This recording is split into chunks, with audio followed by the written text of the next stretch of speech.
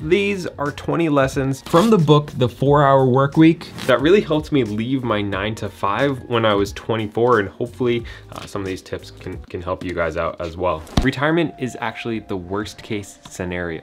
Retirement as a goal or a final destination is kind of flawed. When we think of retirement, we usually think of once you're 65, you're able to leave your job and kind of enjoy the fruits of your labor. Or even if you're part of the FIRE movement and you're looking to retire in your 30s or 40s, you're still kind of leaving everything behind. And this shouldn't be the way we look at retirement. First of all, this mindset would mean that you don't really enjoy the thing that you're doing for the main part of every day for the best years of your life. And that's just not really an option we should have. On top of that, if you are someone who has saved up enough money to leave their job early and retire early, or even at the end of your life, eventually you're gonna get pretty bored. There's a stat that you're a lot likelier to die once you leave your job. And if you're a very motivated person, within like a couple weeks, you're gonna be like chewing your fingernails off out of boredom. So retirement as this big end goal shouldn't actually be the big end goal. Most people will choose unhappiness over uncertainty.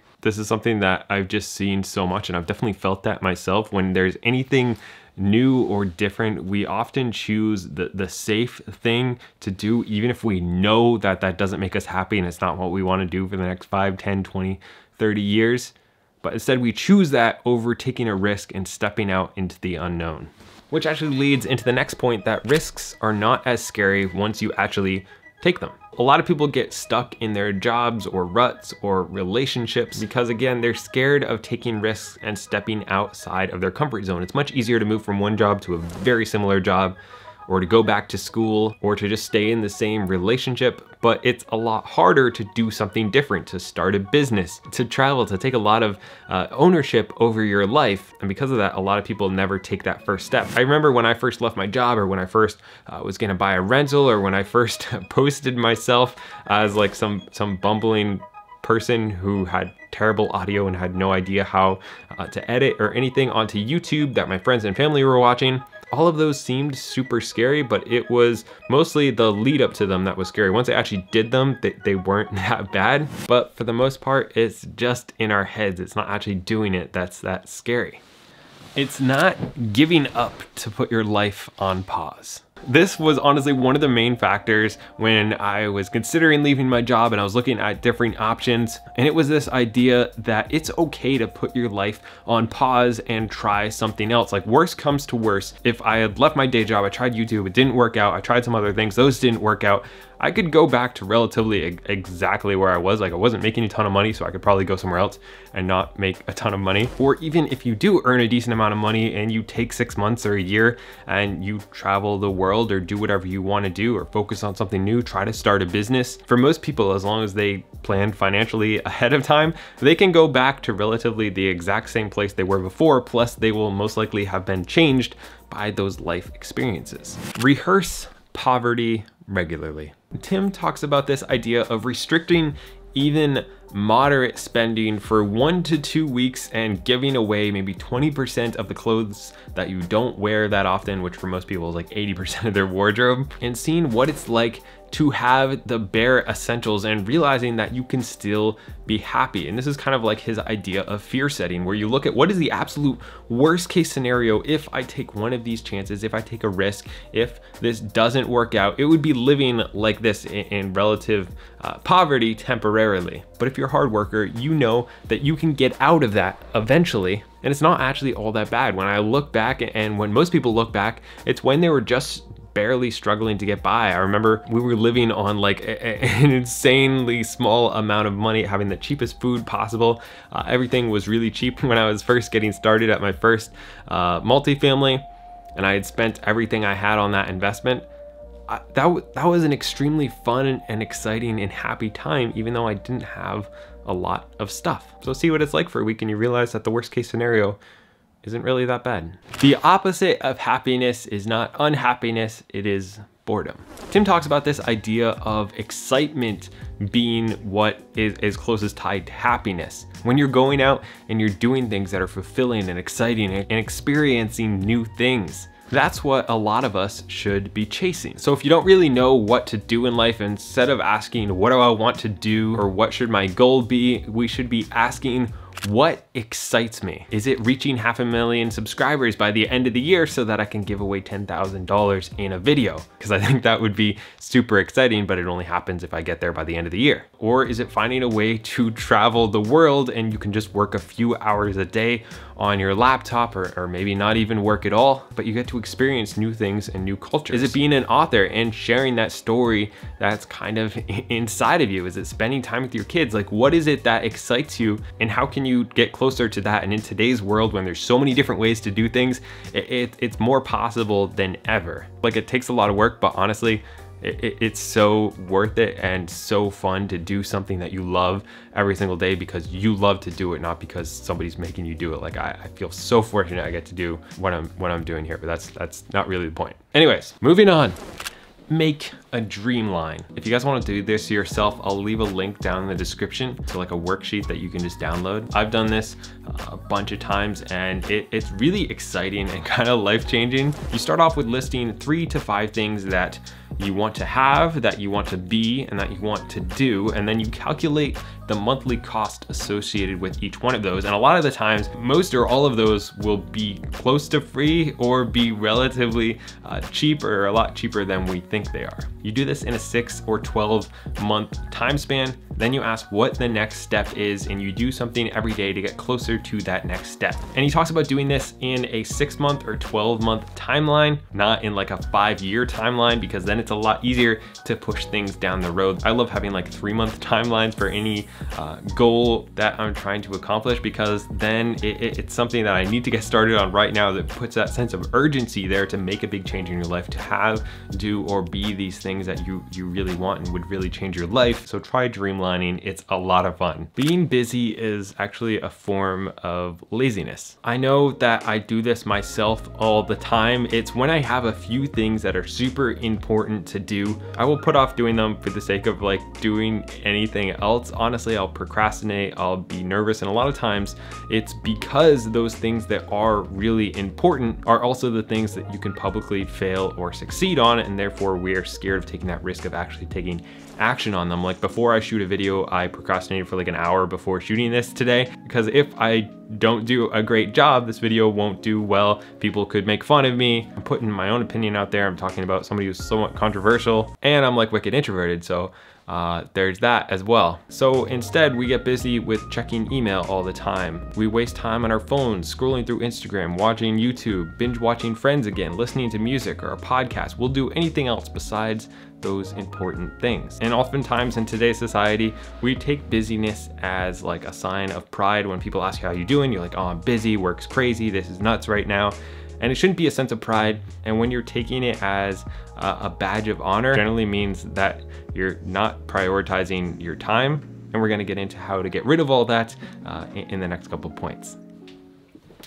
80-20 your life. I try to do this once a week or at least once a month, use the Pareto principle and ask myself what 20% of the effort is leading to 80% of the results, or what 20% of the activities are leading to 80% of my problems or my stress. And you can ask this question in almost every area of your life. What 20% of actions make you 80% of the money? What 20% of people give you 80% of the stress? And when you ask yourself this question in literally every area of your life, you realize what those priorities are, and you have to ruthlessly and really, it takes a lot of effort to try to figure out how to cut out all those other things. But if you can cut those out, you have so much more time. Like, this applies to so many things, even clothes. Most people wear 20% of their clothes 80% of the time. That's why I pared down my wardrobe so much, and now I only have cuts because they just fit really well and I like to wear them all the time. Not a sponsor, but there's an affiliate link down in the description if you guys want to check them out. But honestly, this just applies to so many different things in life. Use Parkinson's law. This law states that work will fill the time that is allotted to it. And if you look at this in your own life, it's definitely true. I know it's true for me. If I have a week to get a project done, it'll take me a week. If I have a day, it'll take me a day. If I have 2 hours, I'll somehow figure out how to do it in 2 hours, whether it's cleaning my house or making a video or writing a paper, whatever it is. If you set yourself a very firm deadline, you will figure out how to do it in that amount of time. But a lot of times we don't set deadlines, and therefore all this work just clutters up and fills up our lives. So if you can set some very firm deadlines, your work will just magically take a lot less time because you'll figure out how to do it quicker. All right, put this on your calendar. Am I being productive or just active? And so many times I am just checking email again. I'm researching something that doesn't need to be researched. I'm working on something that's a month away instead of the things that I should be doing right now. So just every day, throw that on your calendar and you'll be shocked at how many times that will pop up and you're just like, you know what? I'm not actually being productive right now. I'm just kind of like filling time. It really helps. Be dumb. This might not have been the best title for this point, but it's this idea of kind of selective ignorance.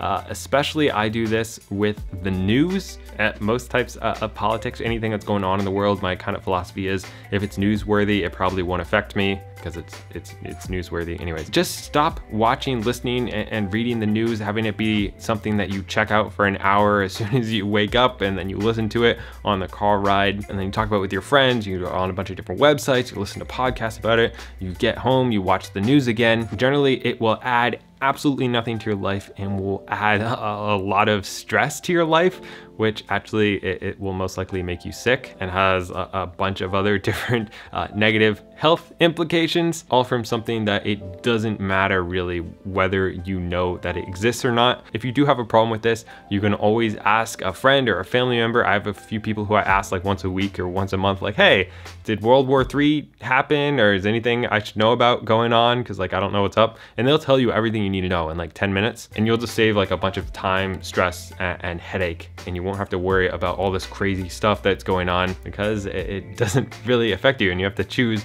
what you have your attention on. Is it bettering your life, or is it just keeping up with everything that's going on with everything? Batch your emails. There are so many different productivity tips in this book.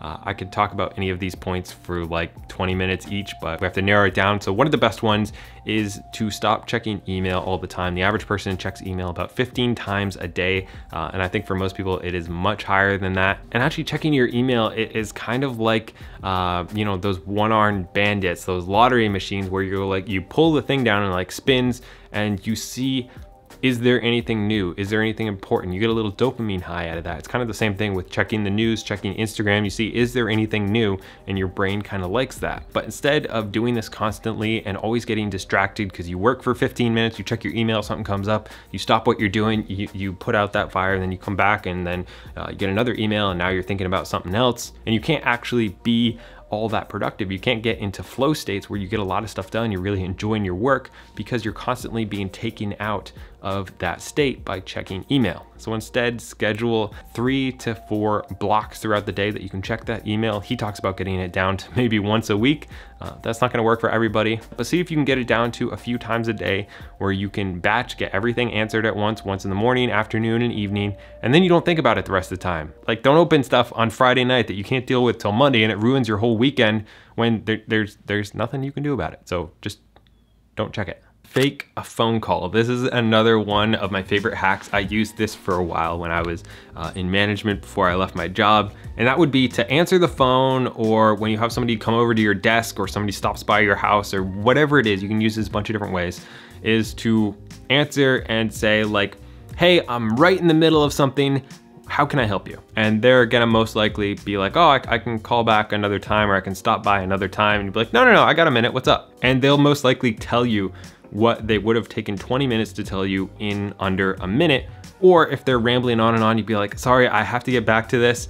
Can you send me an email about this? And they'll either not send you an email and it'll just go away, or they will send you an email and you can answer it in 30 seconds instead of, again, taking 20 minutes. I use this all the time. It's amazing, especially for phone calls where you don't want to spend an hour on the phone, but you want to get this taken care of. Super helpful. Just try it out. Outsource everything that you can. A lot of times we don't value our time, and we don't think that we can or should or deserve to outsource stuff, but it's something that I started doing recently that is super fun and it saves me time and money, which is kind of weird. He recommends taking 5 non-work related activities and seeing if you can outsource them just maybe for a week or a month, just to see how it feels. Maybe it's cleaning. We hired someone to deep clean our house once a month. Maybe it's your lawn care or your laundry or cooking. All of these things you can find creative ways to get done relatively cheaply. And if you can save 10 hours a week by outsourcing things and the amount of money it costs you can earn in maybe 2 hours, then you're buying back and adding like a full day to your week by outsourcing these things and just working a few hours extra. And that's definitely valuable. It's worth something. So see what things in your life that you can outsource. It's honestly a lot of fun. You can do this in your work life as well. It doesn't work for everybody, but if you can find things to outsource in your work life, and maybe you make $50 an hour and you pay somebody $20 an hour, then you can actually, in essence, earn more money for working less. Anyways, just try to outsource anything that you can. If you enjoyed this video, don't forget to subscribe, and I'll see you next week.